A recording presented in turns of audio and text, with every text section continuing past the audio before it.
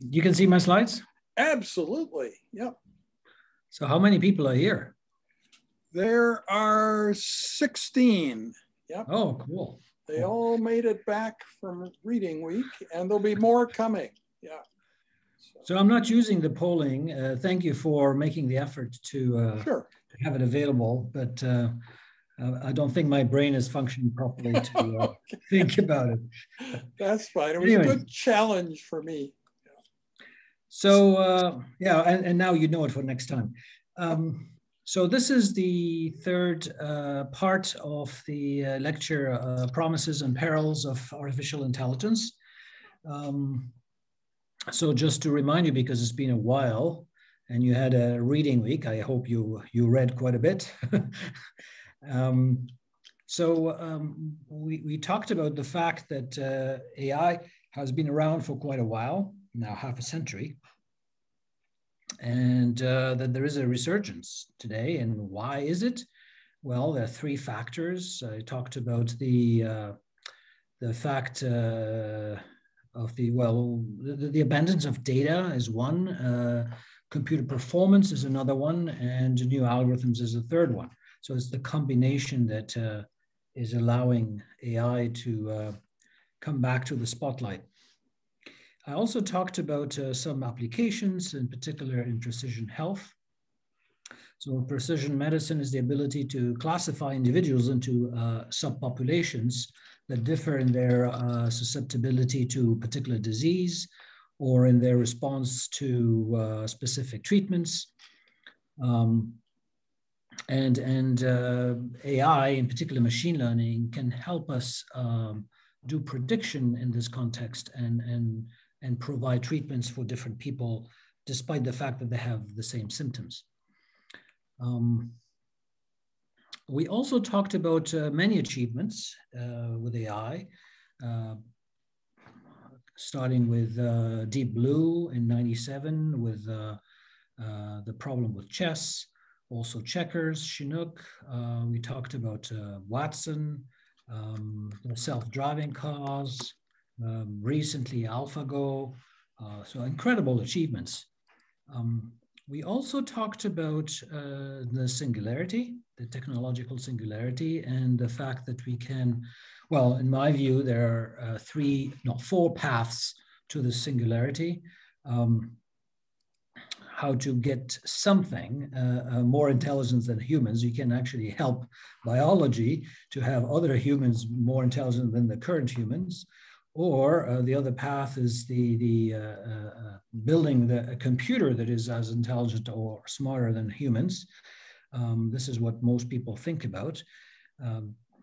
But the other two paths, actually, I consider them more plausible. One is the cybernetic singularity, which is the mixture or the composition of humans and machines together. And the last one is there's some kind of intelligence that could rise from the collective of interconnected smart objects, so the Internet of Things. So why we are studying this AI or computational intelligence, actually, it's not only to build, and I mentioned AI as a tool, it's not only to build new solutions to have better efficiency and better effectiveness, but it's also to better understand the complexity of the human intelligence, because we still don't know how this incredible machine works. And then that's what I think where we stopped last time. And I wanted to tell you something else, and we didn't have the time. I'll go over it very quickly today before I start my my lecture. In 1950, Alan Turing, who worked during the Second World War on building a machine to decipher the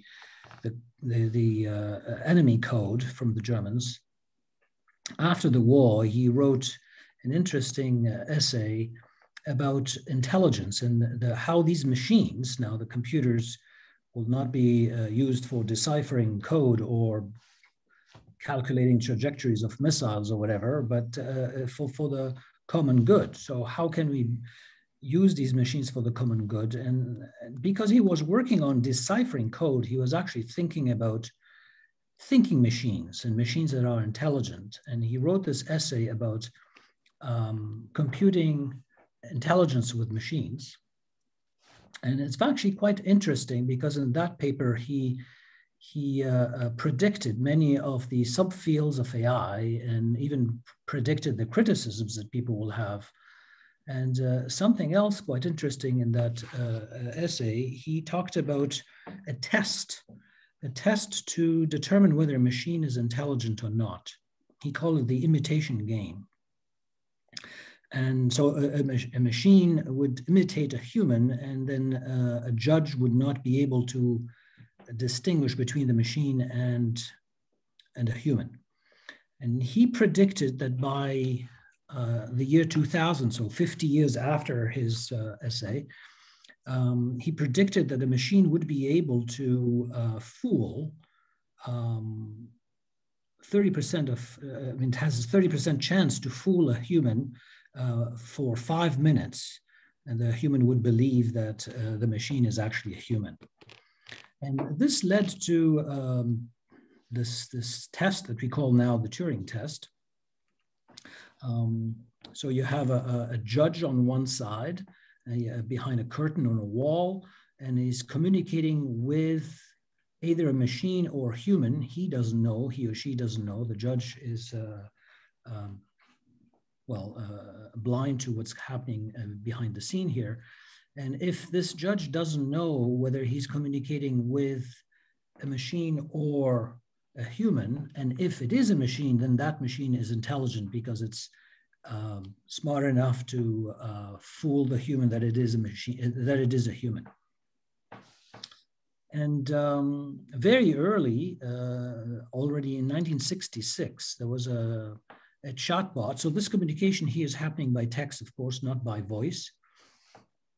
And in 1966, there was already a program done at MIT called ELIZA that pretended to be a doctor, a psychologist actually, to help people talk about their issues. And it was based on a few thousands of rules, handcrafted rules, and a very simple program that looks at an input from a human. So the judge writes something. So in this particular case, a patient writes a sentence, and then some keywords are identified, and these keywords would lead to some rules. We call them transformation rules that will transform a sentence into a response and send that sentence. If the keyword is not found, then a generic kind of a response is sent. And it was amazingly successful. I think it's the first program that fooled humans, so it actually passed the Turing test. Here's an example of that program that was reprogrammed in 2005. And you can see here's an output. I got this from Wikipedia. I mean, it looks decent, but it's very difficult to build because they had to spend literally years to come up with all these rules for different cases. And it's very specific to psychology. But that led in the 90s, I think the late 90s, Hugh Loebner had this idea to start this competition with a prize of $100,000 for the first program that would fool humans. They had 3 judges, so if 1/3 of them is fooled by, for 5 minutes, then they win. The program wins. And for many years, there were programs that were competing at this competition. And I'll show you some examples. This is Jabberwocky that had 3rd place in 2003. So 3rd place is actually 1st place because they didn't give a gold medal, they didn't give a silver medal, they gave a bronze medal directly. So here's an example of a conversation with this chatbot, and it's just to show you that it's not easy, and it's actually quite very easy to realize it's not a human. So here's the conversation. This is me talking to Jabberwocky, I'm pretending to be Fred. And he said, no, it's not. Do you mean I'm lying? I said, yes, I'm a very good liar. One of the best, in fact. And I said, yeah, but that doesn't mean I am the liar if you are a good one. And yes, it does. Why is that? I am God.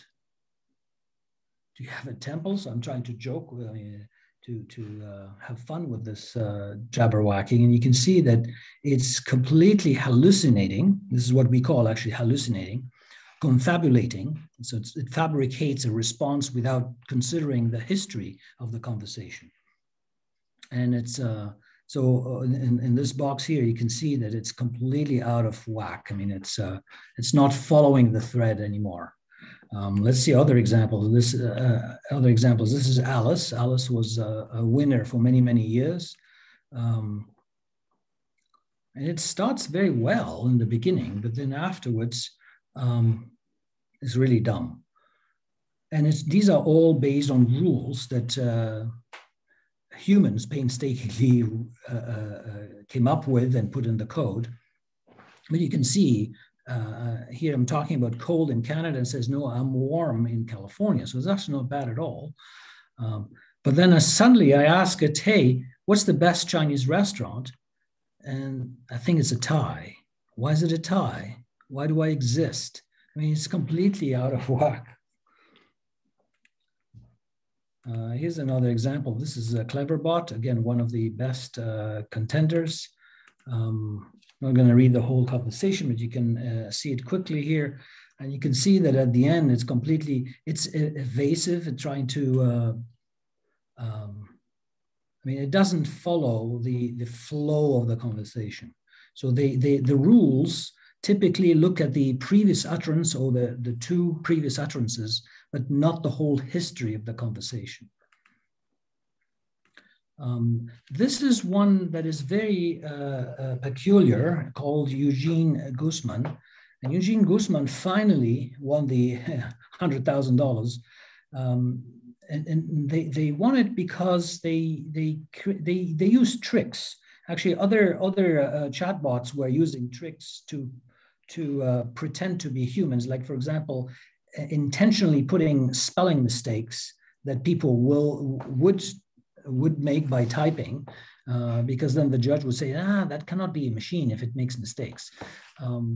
So this one used this trick by pretending to be a young boy, and not even a young boy from the United States, but from Ukraine. So the judges should be indulgent when they see these mistakes or grammar mistakes or things like that. And they managed to fool 1/3 of the judges, so 30% in 5 minutes. And that's how they pass. So it's not really intelligent because it is based on rules that humans are writing, and because it's based on these tricks to fool. It's not really an imitation of the intelligence, but it's basically based on fooling the judges. Now, actually, we're surrounded by these chatbots and very successful commercial applications. But the difference here, these are what we call task-oriented chatbots. It means that they have a particular task to do, like, for example, purchasing something for you, making a reservation in a restaurant, buying a ticket to a concert, or things like that. There's a very specific task. They identify the intent, and based on that intent, they have a template, and they fill that template. For example, you want to reserve a restaurant, a table at a restaurant. They will have specific questions like how many people, what kind of food, what time, and things like that. But people are also working on open-ended conversational agent. In my lab, we're working on one in particular. This is for companionship for the elderly, and I'll show you some examples of output. I mean, there is a cohesion in the conversation. Here's another one. I mean, it's you can see here, for example, it uses Canada because this person says, I live in Canada. So we can still go back quite far in the history of the conversation to stay on topic. But I'll show an example where it's actually to illustrate that it's not easy at all. Here's an example where I'm actually telling a joke to Anna. I say, two silkworms have a race. They ended up in a tie. And the thing that I have to say is that to this chatbot called Anna, we taught it to recognize nonsensical sentences and respond to these nonsensical sentences. And it backfired here because here it says, well, worms don't race. And I say, well, it's a joke. Yeah, I know. Did you get it? Silk tie, but it answered some bizarre things. But so the humor is the most complex manifestation of intelligence for humans. And I don't know if animals can have some kind of humor. Probably some animals do. I'm not a specialist, but certainly humans are very good at it. And you need very specific intelligence to do that. And sarcasm is even sometimes difficult for humans to understand. So I kept on conversing with this Anna here, and I said, I will give you another one, meaning another joke. And it answered something that surprised me. People don't get sick if they give someone a second chance. I said, wow, that's great. So I give it the other joke. A dog gave birth to puppies near the road and was cited for littering. That is so disgusting, it answered. And so why is that? So it didn't get the joke either. And why is it disgusting? Because of littering on the road or because of giving birth? I have no idea. I didn't actually, it evaded the answer. Anyways, I wanted to show you this last time because the Turing test is an important thing to know about. But I want to continue now, well, the machine learning part. So remember, machine learning is part of AI, which is part of computing science. And within, so this is computing science, and then you have AI, and within AI, we have machine learning. And within machine learning, we have many different paradigms, among them supervised learning. And this is what I will be focused on today. So supervised learning is a process that provides an algorithmic means to learn from large data, interpret the trends in the data, and hopefully adapt to the data. So I'll explain that, show you some concepts, and then I'll tell you about 3 different algorithms to do that, how computers learn. Possibly I'll talk about applications, even though we talked about the applications in part 2. So I often use this analogy to explain how computer learns. So imagine you have a pile of these balls, different sizes, different colors, different textures, maybe different weights. And I have a set of buckets numbered 1, 2, 3, 4, 5 till n, and they have different colors. And I ask a child, the child is representing now the computer, and the child is sitting next to me, and I say, look, watch me and learn. And I'll grab a ball, I'll weigh it, I'll touch it, I'll look at it, and then decide to put it in a particular bucket. Then I grab another ball, I do the same thing, and then I put it in a different bucket. And I keep on doing that while the child is observing me. So the child is learning what?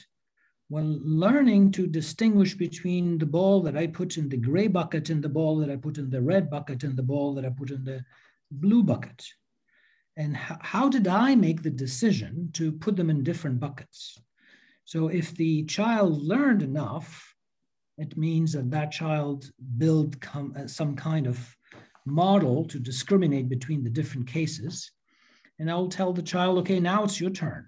Here's a ball, put it in the right bucket, okay? So is it the weight that mattered? Is it the size, the color, the combination of the color and the texture, maybe the color and the weight? What were the features that I used to decide which bucket to put each ball, in which bucket to put each ball. And that's exactly what a computer does. So a computer, you give it a set of data that is labeled, and I'm representing the labels here by colors. And this is what we call a training set. The program will run over this data and try to distinguish between the different classes and build a model. This is what we call a classification model. This classification model will be used to, I'll put a face here on it, will be used to predict the labels of other data sets or other records that haven't been labeled before. So I'll use that to label the data. So in other words, I'm learning to distinguish between the classes here. I'm adapting to this data. When I have new data, I can predict its classification. So how can I use this? Well, for example, the program can observe me how I delete my emails. So these are emails coming in. Some of them I read and I answer. The others I delete without even reading. And it goes over my behavior, basically. It observes me, and it builds a classification model that distinguishes between spam and non-spam. Now, when I have new email, it'll label it for me automatically. Labeling it meaning it'll present the green ones, and the red ones will be put automatically in the bin. Another example, I have images that have been annotated by a radiologist, a doctor. This has cancer, this doesn't have cancer, and here's the region of interest and so forth. And I have an algorithm that can go over that, build a classification model that will be used to automatically label new images. Here's the case where you have cancer, and this is normal, for example. Okay. Now, it's not as easy as that. Of course, I'm showing you classification from 30,000 feet. There are many, many challenges, of course, when I have this data here. What are the features that matter, like those balls? Is it the weight? Is it the texture? Is it the size? Is it the color of the ball? Identifying what are the features that are relevant or the combination of the features is not trivial. There are some techniques that detect the features by themselves, while others we have to engineer those features and present them. There's also a challenge how to use these features, discover these features and use them to build a good classification model, how to represent that model so that I can use it efficiently and effectively later to label these objects or predict their class automatically. But this has been used in many, many applications. You know about autonomous vehicles, for example. How do you recognize the stop sign from the no left turn sign? How do you distinguish between a line to indicate the end of the road or the different lanes on the highway and things like that? They all use machine learning. Another application is, what's going on with my machine? It's frozen. Oh, that's not what I wanted to do. It's opening a website. No, okay. I clicked on one of the images and I didn't want to do that. So another application is, for example, recognizing the digits. When people handwrite the postal code or numbers on a check or things like that, those are read automatically by a machine, and the machine needs to distinguish between I don't know, a 6 and a B, or this 6 and the other 6. Was it a 2? Was it a 3? We use machine learning to do that. And it has been around for a very long time, actually. Now it's more sophisticated. We can read even not just digits, but letters, or even formally in math. And you write it by hand, and it's automatically formatted with a word processor, for example. Spam, I talked about it.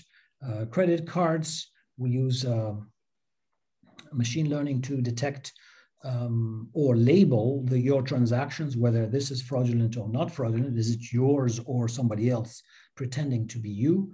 In the financial market as well, the regulators cannot possibly check every single transaction. So we have machine learning algorithms that go through these transactions, especially the high frequency trading, to identify possible fraud. Recommender system, well, I mentioned before also about banks. Recommender systems use that as well. Adaptive interfaces, like for people who are using social media like Facebook. If you have 1,000 friends, and believe me, there's some people who do that, have 1,000 friends, you can't possibly see all the activities of the 1,000 friends. So Facebook chooses for you those that you will probably interact with. So it learns from your past interaction, what did you like and what did you share and what did you respond to. It learns which articles have a high probability for you to interact with, and will show you those instead of others. There are also adaptive remote controls for the TV. It learns automatically which channels you like to watch, which ones you skip, and it will skip them automatically for you, and so forth. And of course, there are many applications in precision health. So how does it work? I think I showed you a slide like this. You have a patient, a new patient. You have some information about that patient, but you want to predict something. For example, whether this disease will reoccur or not. Well, you can look at the history, the data from past patients, and you know for them that what you're trying to predict, whether it recurred or not, and you know their characteristics, those features. Well, you can build a classifier, you learn a classifier, you learn to predict this column based on this data, and that classifier can be used for this novel patient to predict whether for them the disease will recur or not. So it's not as easy as that, of course. There are many different characteristics of in machine learning. So we talk about binary classification and multi-class classification. So multi-class classification is when your data, the training data, presents different possible classes. Like here, I have the green, I have the red, I have the gray, I have the two different blues. So when I learn this classification model, it's a classification model for many classes. So I can predict many classes. The binary classification is when I have only two, and many problems are only two. For example, spam, non-spam. Is it fraudulent transaction or non-fraudulent transaction? Is it cancer or no cancer? In this case, the classifier only has to do with two classes only. And many algorithms are designed for binary classification problem, but there are also many problems that require more than just two class labels. Also, once you learn your model and you have new objects that you want to predict, each one will get one label. This is what we call a single label classification. This is a red one, this is a green one, and so forth.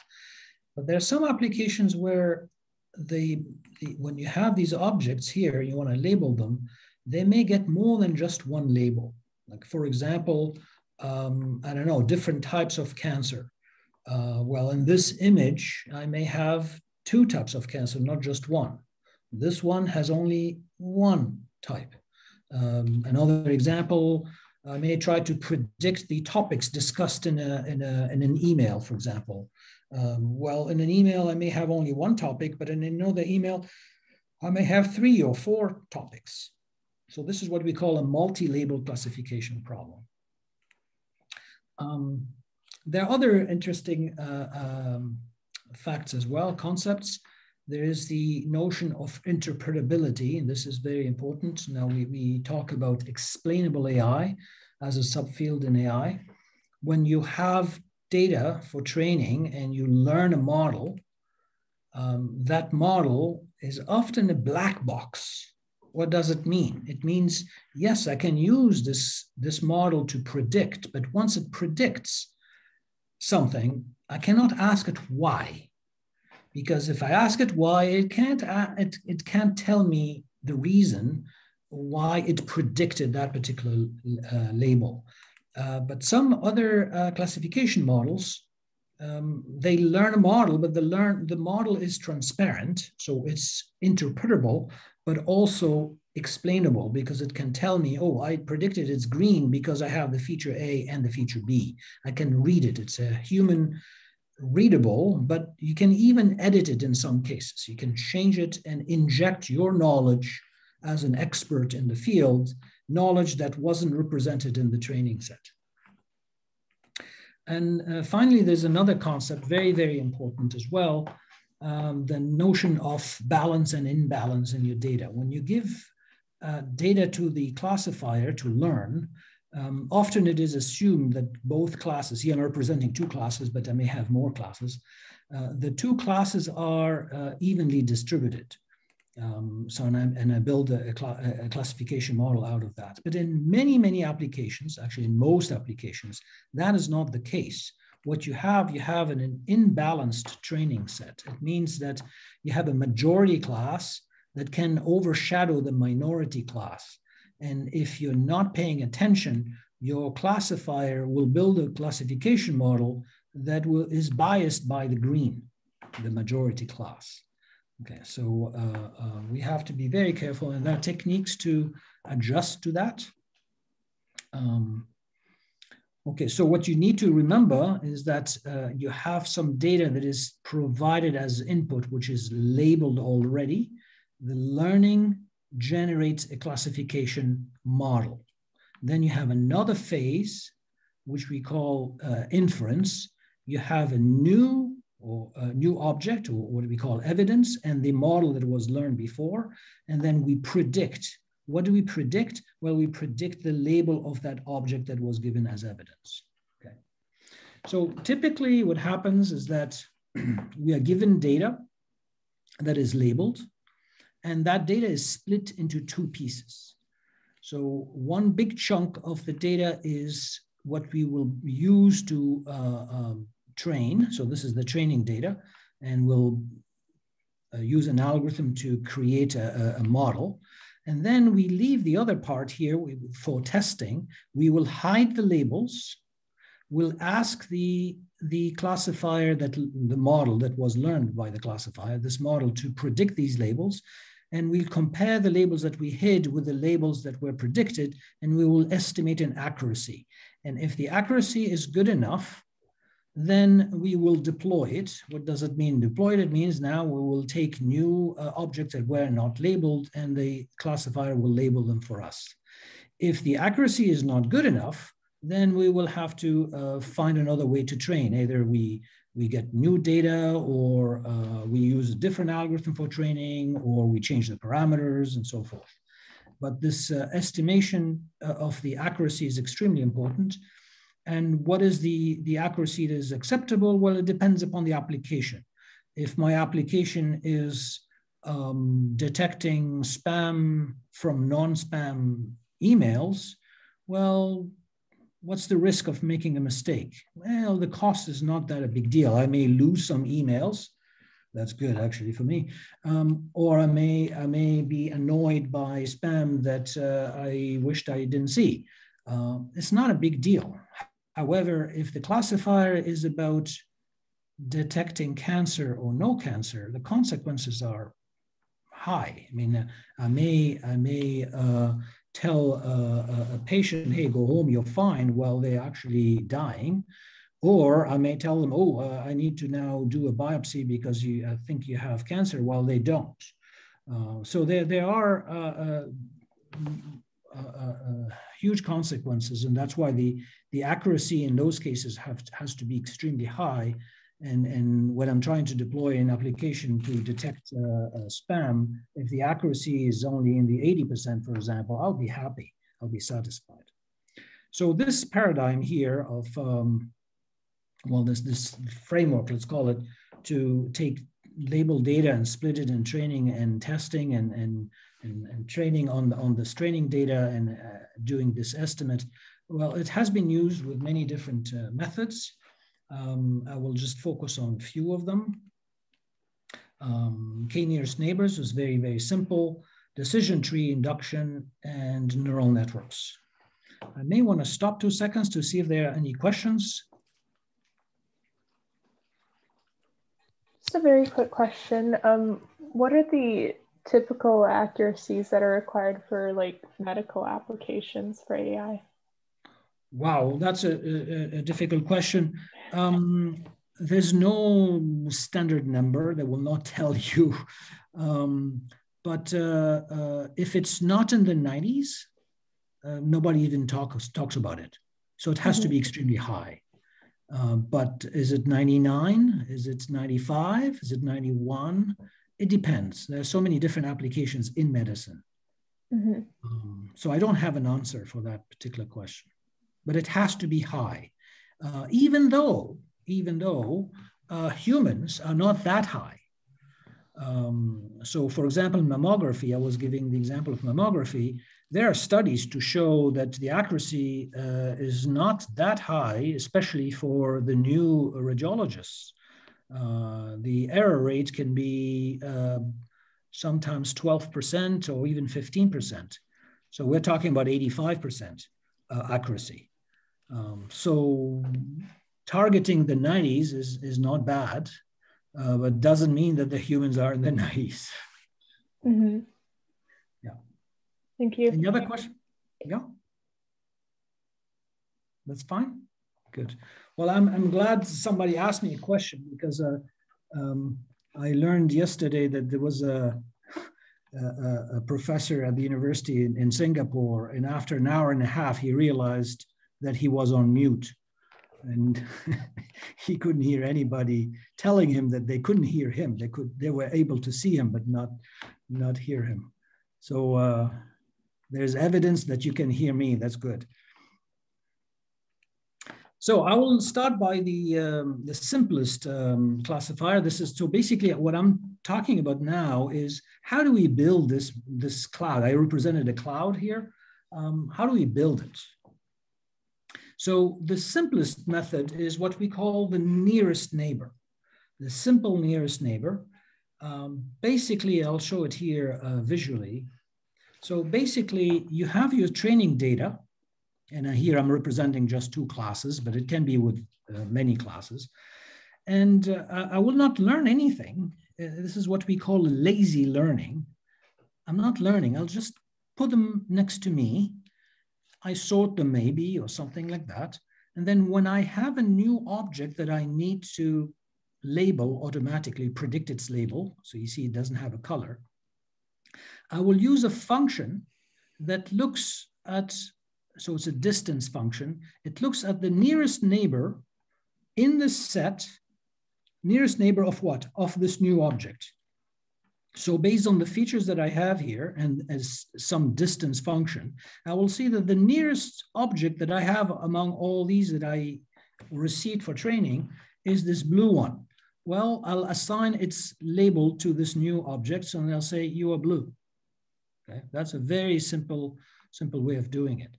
There's another one a little bit more complicated. Instead of using the nearest neighbor, I'll use the k nearest neighbors. So the 5 nearest neighbors or the 10 nearest neighbors or the 100 nearest neighbors or whatever k is.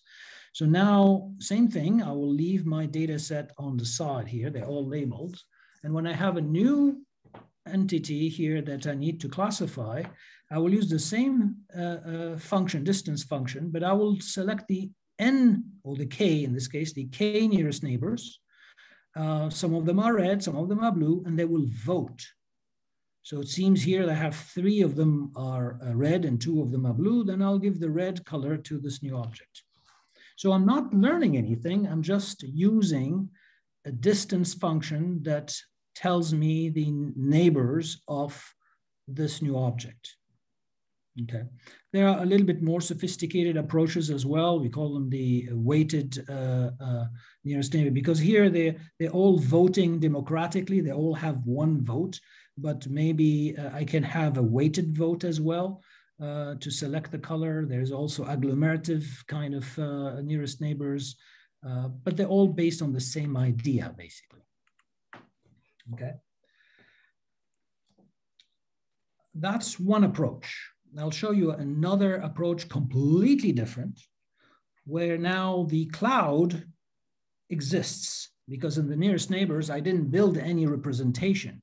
I was lazy. I was just kept all my training data next to me, and I used the distance function. Now I'm going to learn something. I'm going to learn a decision tree. So this has been around since the 80s. The first algorithm is ID3. It was published by Quinlan. And Quinlan, I'm using his example. He presented a data set here where the class label here is play or don't play. I think it's negative or positive. And it's, what is negative positive? Basically, do I play tennis or I don't play tennis based on weather observation? So this is the past, this is the experience. When it was sunny and the temperature is hot and the humidity is high and there was no wind, then I didn't play. When it's sunny, hot, high, and the windy is true, yes, it was windy, I also didn't play. So here I put different colors for play and non-play to show the classes. And the problem is, can I predict, given some new observation of the temperature of today, for example, will I play or do not play based on the past? So we can build a decision tree like this. This decision tree summarizes all the information that exists in this data set. So what is this decision tree? The decision tree is basically a tree, is an upside down tree. Basically, this is the root here and the leaf nodes are on the bottom. And each node in this tree, the blue squares are the nodes, it's a question on one of the attributes, the features here. And so the fan out, all these edges coming out are possible values for that attribute. And at the end, the leaf nodes are the decisions, basically. So how do you read this decision tree? You say, what is the outlook? If the outlook is sunny, oh, I can't decide. I have to check, is the humidity high or normal? If the humidity is high, then I will not play. If the humidity is normal, then I will play. But if the outlook here is overcast, then I will play regardless. Because you can see here, whenever I have overcast for outlook, it's gray. Gray means play. Overcast, overcast, overcast. But if the outlook is rain, then I cannot decide. I have to see whether it's windy or not windy, and then I will make a decision. So you can see that this decision tree summarizes all the knowledge that exists in the training data. And this is the cloud that I showed you. So this cloud, or this data structure, this representation of the knowledge can be used to classify any new observation of the weather. Classify meaning decide whether I will play or not play. The question is, how do I build this decision tree? It's not the unique decision tree. There are many ways of coming up with a decision tree from this data set, but there's one way that is systematic that can generate this automatically, and something that is not too deep and not too wide, and so forth.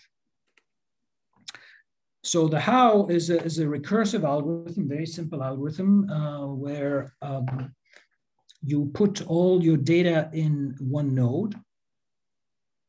And if the data is all from the same class, then you label that node, it becomes a leaf node with that class.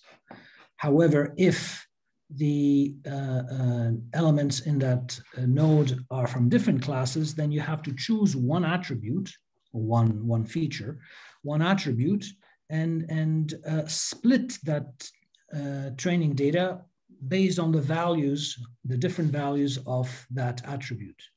And then when you split them, then you'll put them in all these different nodes.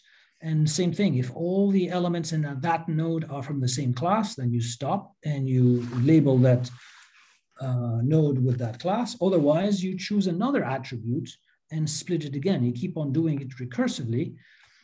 The question is, how do you select the attribute? And there are different strategies, and the most commonly known one is based on information gain. It is deterministic. It always gives you the same tree, and it's an efficient tree, not too deep, not too wide, and yeah, it's systematic. So finally, so I'm showing you two completely different methods. One is lazy, nearest neighbors. This is decision trees. It gives you a representation as a data structure, a decision tree. Now I'll show you yet another method, completely different. And this is based on, well, what we thought the neurons were doing in the 50s. The human brain, or animal brains too, have an incredible number of neurons, in the billions. The also interesting thing, we don't have just one type of neuron, we have many types of neurons, and each neuron has thousands of connections to other neurons.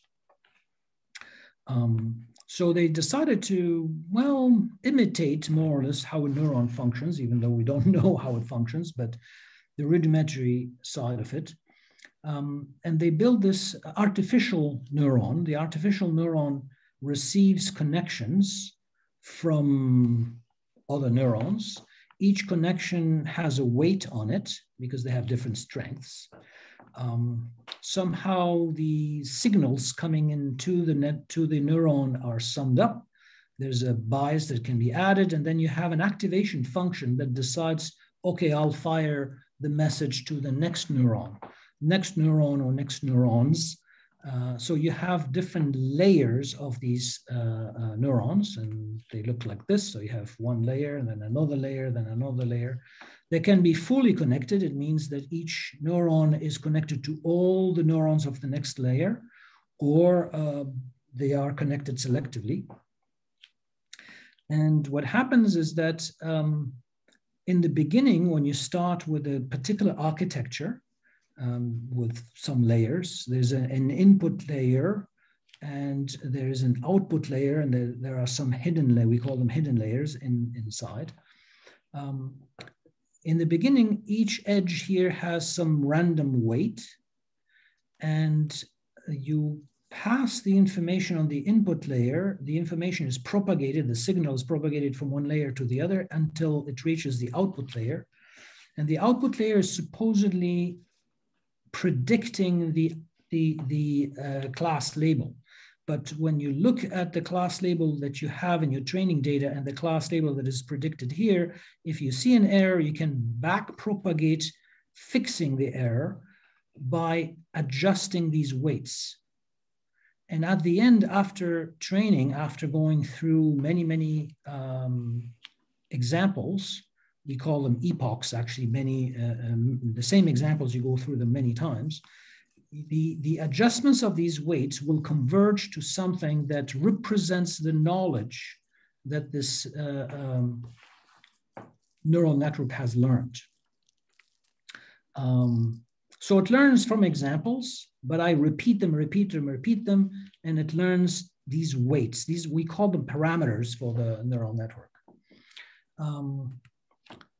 Yeah, so this is what explains a little bit more. These green ones are what we call the input layer. So I'll put my training data here, the label, I hide it, and propagate the messages up to here. The output layer will tell me the predicted label. I compare it with the correct label that I hid, which is the ground truth, and I adjust my weights going backwards, back propagation. So what's the difference between the real neural networks and these artificial neural networks? Well, from the surface, they're very similar. We still are trying to understand how the real neural network functions. But from what we understand so far, they're very, very similar, because the cell receives messages from the dendrites. These are the messages that we get from this vector here with the weights. And here we have also different signals. Some are activating, some are inhibiting. So we have different weights. Then at one point, this cell decides to send the message through the axon. And same thing here, you have this activation function that sends the message. And that message goes to many different other cells through these synapses. So by analogy, they're very, very similar. Okay, I think this is what I explained before. I will skip this. So the advantage of the artificial neural networks is that they have an incredible accuracy. Generally, the accuracy is very high. They're very robust to noise. However, they take a very long time to learn. The iterations can take a very long time, and they require big machines with a lot of memory to be able to have that many parameters with all these layers and connections. And so for a very long time, it wasn't easy to do. But now with the computers that we have, it's not only easier, but we can actually experiment with new architectures. Another criticism is that we can't easily open the box. It's a black box. So we can't really open the box and inject domain knowledge, because domain knowledge would be, I don't know, changing the parameters. The impact of changing the parameters is not something that we can control. The parameters are these weights on the edges. The consequences of changing something is not easy to control. And also how to design the architecture of that network, how many we put on the input layer, how many in the hidden layer, how many hidden layers, whether it's a full connection or partial connection, or it's an art, basically. It's not trivial. Okay. Now, deep learning, what we call deep learning today, which is part of the different techniques in supervised learning, inherits all these positive and negative points. So what is this deep learning? It's exactly the same thing, except that now we have not just one hidden layer, because we have enough resources for the computers. We can have the luxury to add way more layers. That's what we call it deep. And we can experiment with way more complex architectures. And there are now many architectures for different things. So in summary, supervised learning basically requires a training data set. So a training data set, it means these are objects that have been labeled, like the mammography labeled by doctors. You have an algorithm that goes over that and learns a model. That model can be a set of rules, can be this a decision tree, for example, can be a formula, hyperplane cutting the search space, or it can be a neural network. The point is that once I learn that representation that summarizes what discriminates between the different classes, I can use that to predict automatically the labels of unseen objects before. And when I have a good enough accuracy, then it can be deployed. And in many applications, actually, the accuracy surpasses the accuracy of human experts. Not in all applications, of course, but in many applications today. There you go. I don't know how much time I still have. I don't know what the time it is. Here it is 11 o'clock in the evening. So I'm done. And if you have questions, please send them my way. 21 minutes for questions. Yeah, good, good. So I'll go to put back my camera. Let me, I don't know what's happening here. Close this, close that. Oops. Sorry, I have some problems here. Escape, oh, there you go. There we go. And okay. Stop sharing. Yay. And put back the camera. I have have a question. And first of all, thanks for staying up late to do this presentation. I know it isn't easy. I had a prof last semester who did synchronous classes at 2 a.m. in the morning at his time. Oh, yeah. I just want to ask, it's probably a complicated question with a complicated answer, but in what cases would you want the neurons in like neural networks to be like connected to each other selectively versus to all? No, that's not an easy question to answer. And I said building the architecture of the neural network is an art more than a science. If you have the luxury of a big computer with infinite resources, you can connect everything. You can even connect across layers, not just from one layer to the other, but across layers. But it's to minimize the number of edges that we decide to not connect them all. But there are also algorithms that learn to sever some connections, because some connections are not converging to something useful, they're not used. So once you build a network and once you have all these edges with weights and you're using it to predict, you can actually see how the messages are passing through the different paths. And then you can see some paths are not useful, or some paths are actually contributing to mistakes. Then you can sever them. You don't do it manually, obviously, it's done automatically. But at the end, you don't have everything connected. So there are different reasons. One is because we don't have all the resources to connect everything. And second, it's because, well, some of these connections are useless. And in our brain, we don't have every single neuron connected to every single other neuron. There are pathways. And that's also what we're trying to simulate in these artificial neural networks. Some of these paths will specialize in something, while others specialize in something else. Mm-hmm.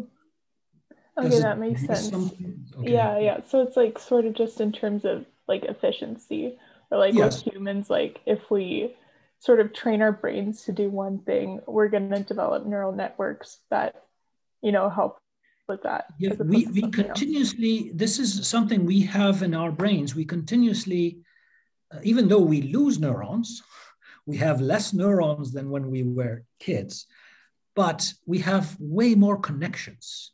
So we continue to develop new connections. When we learn new language, when we learn something else, when we learn a new dance or whatever, our brain creates new paths to connect some particular neurons with some other particular neurons. And other connections disappear. They are severed. Okay, thank you. That makes sense. I have a question regarding that, just an extension for that architecture question. Yes. So you mentioned pruning of neurons from the network to, like, if they're not useful or just to improve the outputs. I was wondering if there are architectures that would be adding neurons, and like whether they choose their own heuristic or parameters.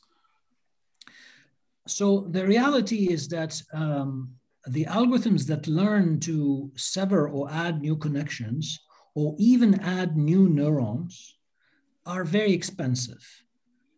So most of the algorithms that exist, they rely on an architecture that has been designed already, and they only learn new weights. So the weights are changing.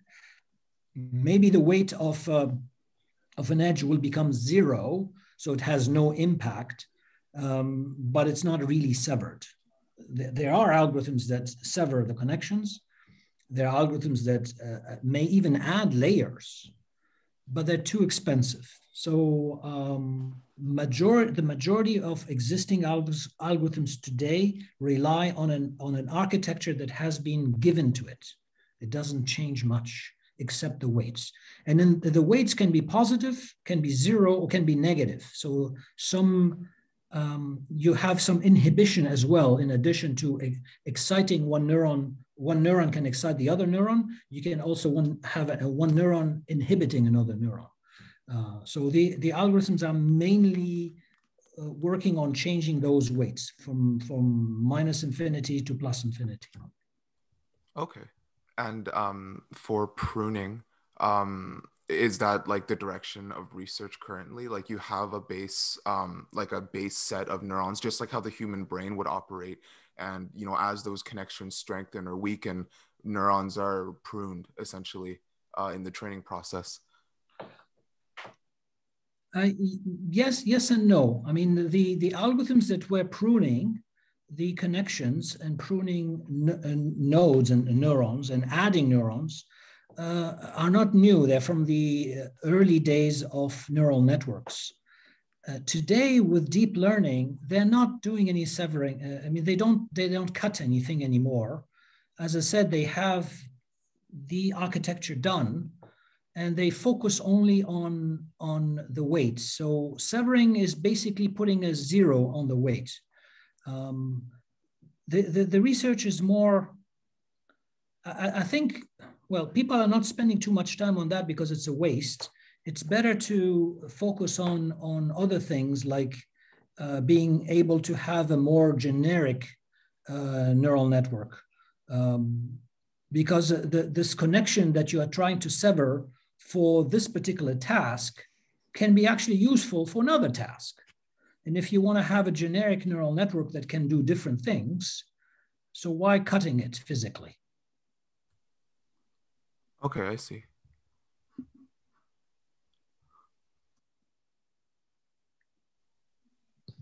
Just to bounce off that, so would a generic neural network like require, you know, more input neurons, like more layers? Yeah, so in the early days of neural networks, the input layer was well defined. It was part of the design of the neural network. And so, for example, I showed you the case of playing or non-playing tennis. I have attributes like outlook, humidity, temperature, and things like that. Those features from my input data will tell me how many neurons I need in my input layer. Okay, so the features were decided by the engineer who engineered the architecture. Today, actually, it's not the case anymore. Today, you have the input is a huge vector of ones and zeros, and you take anything, it can be an image, it can be text, it can be anything, and you put it in, and the features, like I decided that it's the outlook or the temperature or whatever that will decide that I will play or not play. But today, actually, I leave it up to the neural network to decide what are the features that matter. And the features are not necessarily outlook or a temperature or whatever. It can be a combination of those that are concentrations within the network itself. So I put the whole thing in. So the input layer is very large, many ones and zeros. And then after a few iterations, I will see that part of the network will light up, if I may use that term, will light up when there is the case of playing or not playing. I forgot exactly what the question was. It's about how you decide about the input. You were asking about the input layer? Yeah, just like what like differences are there for more general neural networks, right? Like yeah, so what because sort of changes? Exactly. So because now I don't have to decide about the features are learned by themselves. I can have a generic input. It's a very large input layer. I can put anything in there and it will learn. So I can give it text and about medicine, for example, it learns from text that I extract from medical records, what the doctor wrote.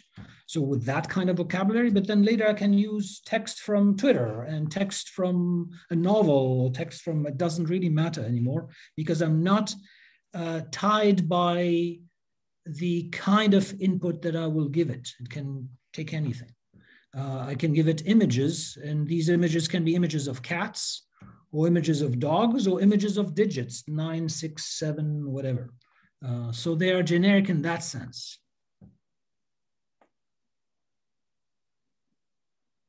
Because we have the luxury today, we have the luxury to have very big networks. In the past, we could not, and that's why we limited them to the engineered features that somebody decided. Its outlook, its temperature, it is humidity, and so forth.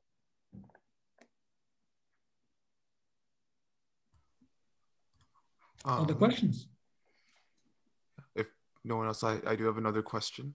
I was wondering if we could simulate like a macro scale communication system in memory between neurons. So like, I guess an example with long short-term memory cells, you have individual neurons, I guess, having memory and it's sequential, but there isn't too much like communication between all the neurons within themselves, like kind of mimicking how hormones would affect biological neurons. I guess the question is like, is there a potential benefit for that design, especially in terms of like developing like a general intelligence algorithm? Yeah, there are many attempts to come up with some other ways of what I explained is very high level. So what I explained is really 30,000 feet, but there are many different ways of doing things, even how to decide that the neuron will, so the activation function, how to decide to send a message or not. And all these neurons are the same. In other words, they have the same activation function, but people are thinking about having different specialized layers and different specialized neurons. And some have memory, some don't have memory. Some may even learn when to activate rather than have a specific function. They may learn by themselves when to activate, when not to activate. So yeah, there are so many different complications people want to add to see how they can simulate this or simulate that once we learn about how the brain functions. Yeah, I can't cover them all, of course, but there are many different attempts indeed in terms of, like what you mentioned, the LSTMs. That's one example. Yeah, I guess the ultimate limiting factor has still been processing power. It seems like a lot of these ideas have been limited by just like how much computation is required, exponentially more. Definitely, and I don't know if I mentioned it in the first lecture. Our brain uses just 12 amps. It's nothing, just a light bulb. When you look at what the computer uses to train these neural networks, it's phenomenal, the energy that they use. It's actually, there's now a research about how to reduce the energy used by these neural networks, but some of them, I mean, some of these models, like in natural language processing, we build language models with neural networks. Some of them to build cost millions of dollars with millions of machines running at the same time. We are still far away from what the capabilities of the human brain or even an animal brain. The scale is completely different. So yes, we are limited by scalability to try different things, but we're moving forward to every day there's new papers talking about new techniques, adding this and adding that. Eventually we'll find a way. But I'm more excited. I mean, we are learning about how also our neurons are functioning just by studying how the artificial neural networks, the different alternatives of artificial neural networks, where we are speculating on how the brain is functioning. Thank you.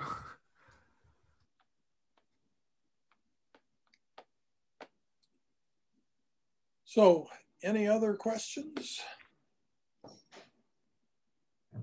I should have recorded myself and sent you this rather than waiting till this time. that wouldn't be very spontaneous, though. I know. This is better, responding to actual questions rather than the questions you predict might be asked. Yeah. My classifier for questions is not very good. Yeah. Anyway, yeah, well, this has been a great teaching session. Thank you very much for staying up late for us. And we look forward to interacting more once you're back in Canada. So, yes. And Patrick will be lecturing on Thursday. So, yeah. Cool. That's cool. Yeah. He has a completely different style. That's true. Okay, so thank you very much. Stay safe, guys. Right. Thank you. Bye-bye. Have a good night. Good night. Bye. Thank you.